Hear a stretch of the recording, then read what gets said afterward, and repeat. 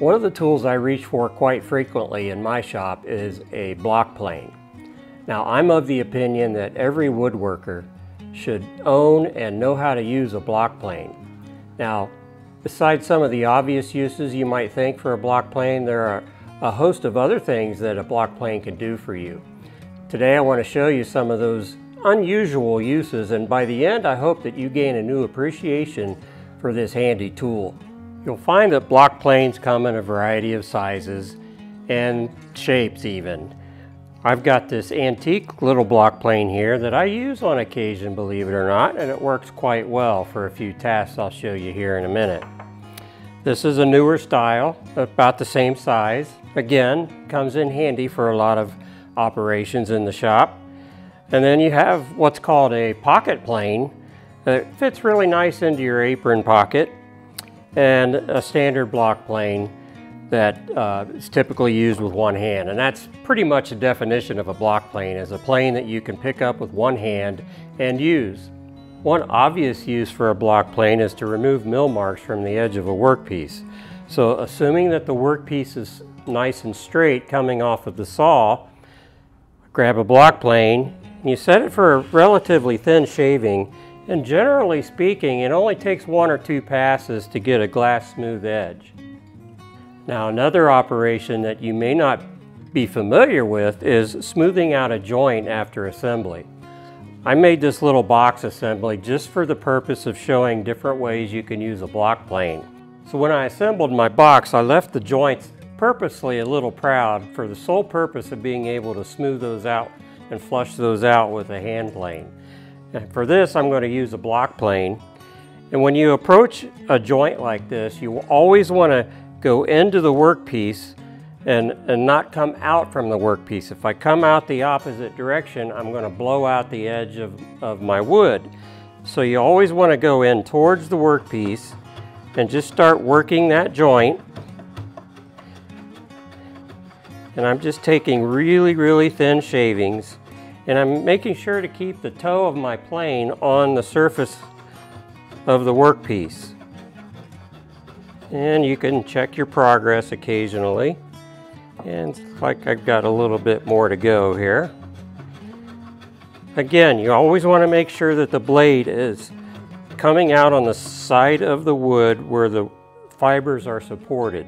So in this case, I'm going into the joint, into the workpiece where I've got some support on the back edge of this piece. And I'm using a low angle block plane here.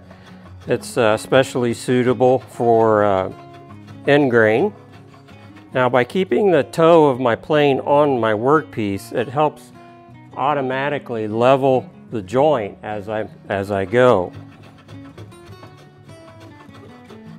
Now, you could use a bench plane for this operation, but for a small project like this, I find it easier just to use a sharp block plane. All right, so I've pretty much got this one leveled out.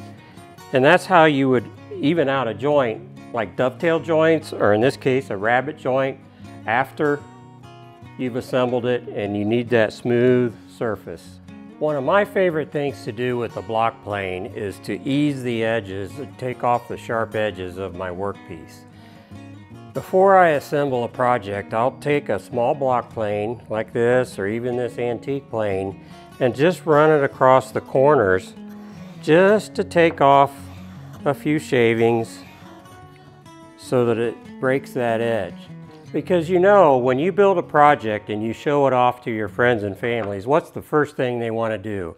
They want to go up and touch it. So you want to make sure that there are no sharp edges on the workpiece. And the second reason is, when you apply a finish, finishes do not like sharp corners. So it's best to always take the edge off before you apply a finish. Another operation you can do with the block plane is to create a beveled edge, or a chamfer.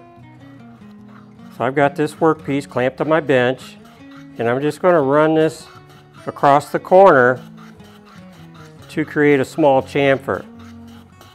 And what that does is it just catches the light just a little bit and creates some interest in your project. So you just keep doing this until you get the size chamfer you want. And if you want consistent chamfers all the way around your project, you can measure and mark where the start and stop points of the chamfer should be on both faces, and then plane to those lines. So it's a really neat technique to just be able to add a little bit of interest to your project. Now, taking that a step further, instead of creating a chamfer, you could actually do a small round over. You start with the plane almost flush with one surface, take a couple swipes, and as you're moving the plane, you're going to tilt it or angle it right around that corner until you're almost flush with the adjacent side. That creates a really nice rounded over edge. Another handy trick for a block plane. So those are just a few of the operations you could perform with a block plane. Now, when I build a project, there's probably not a piece that goes into it that's not touched by a block plane. So I hope that going through this little exercise, you can try your hand at some of these and put them to use in your projects.